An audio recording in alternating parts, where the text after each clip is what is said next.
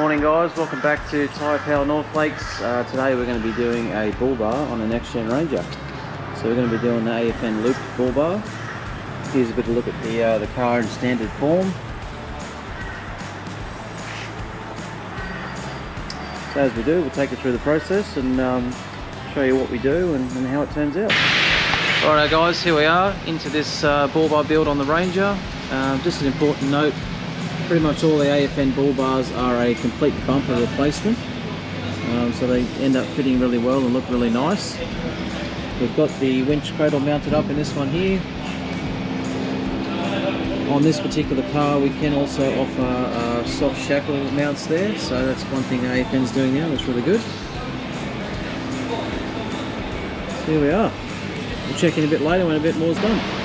Alright guys, just want to show you a couple of little features that AFN can offer as well. They've got these little sort of brackets and everything that really hug the headlights there, and some little pieces of plastic that sort of fill up the gaps and make everything look really nice. So just another note about these ones. We're still going with it, and we'll check in a minute. Okay, so we've got the Bullbar mounted onto the car now.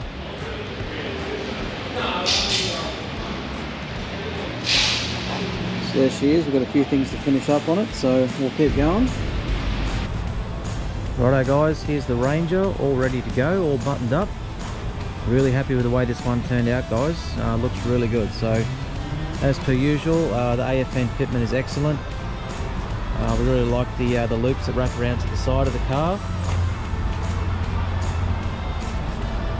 There she is, looks really good. So this one got the optional soft shackles. Recovery points, so we can do that for you. Give you a bit of a look at the bar on the other side. There's the profile of it on the front.